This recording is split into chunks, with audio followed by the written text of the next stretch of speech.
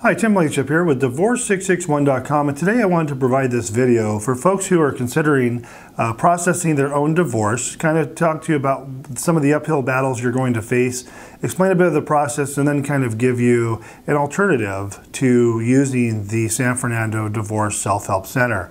So family law is one of those areas of law where you can complete your own case. If you're going through an amicable case, you can do all the paperwork on your own. You can get the forms online, you can pay for online services, you can even go down to the San Fernando Divorce Court Self-Help Center and get free assistance.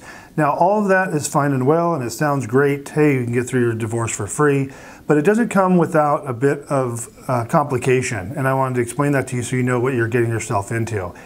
The Divorce Self-Help Center at the San Fernando Courthouse is extremely busy. They usually can only help between 10 and 15 people per day, and you're not going to get your entire divorce case done in a day. You're going to have to do this in steps.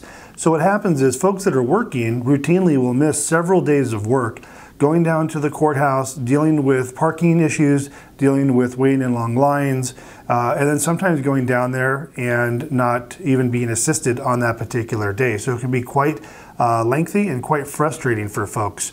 Now, I know this because, number one, years ago, before I even got into this industry, I worked at the Self-Help Center as a volunteer, and we'd see droves of people coming in each and every day, and we just can't get to everyone, and the help they get is usually minimal. You're being helped by volunteers who know and maybe have at least another day of experience more than you.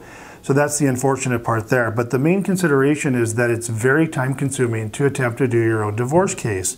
So here's what I tell folks. If you are unemployed and don't have an income and you have all the time in the world to go down and spend days on end at the courthouse, then by all means it might be your best option. But I get calls every day from people who have been to the San Fernando Divorce Court Self-Help Center and they literally walked in and turned around and walked out. They saw what a mess it can be, and it's just confusing, and you get limited assistance there. Why do I bring this up to you is because when people call, they've either been there once, got halfway through their case, or tried to complete their case with the San Fernando Courthouse and were unsuccessful, mostly because they didn't have the time to commit getting down there. What we tell you is, as an alternative to doing that, if you can't miss work, if you're willing to spend just a little bit of money, we can assist you with your entire divorce from start to finish. We take care of all the paperwork. We deal with the court for you so you don't have to go down there. We'll take care of filing the paperwork. We'll take care of all the financial disclosure. So everything that has to do with divorce, including putting together your final agreements, we'll take care of for you. You won't have to deal with figuring out alimony or child support if that's an issue, because we have all the software and the court forms that attorneys have and the court has. So give us a call. I'd love to help you, no matter if you got your case started with the Self-Help Center at San Fernando or not, or you're considering using them, or you just need assistance in general.